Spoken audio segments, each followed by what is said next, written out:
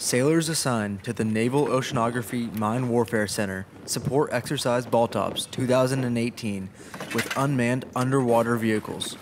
So as a UUV operator, we take care of the gear, we make sure it works, we operate the gear, and we are the data analyzers all at the same time. We'll send out our vehicles, put them in the water, they'll go find some mines, look at that data, and get the locations for those mines. Then what we'll do is look at that data and see if we can find any contacts in it, give the locations to EOD, and EOD will dive on them.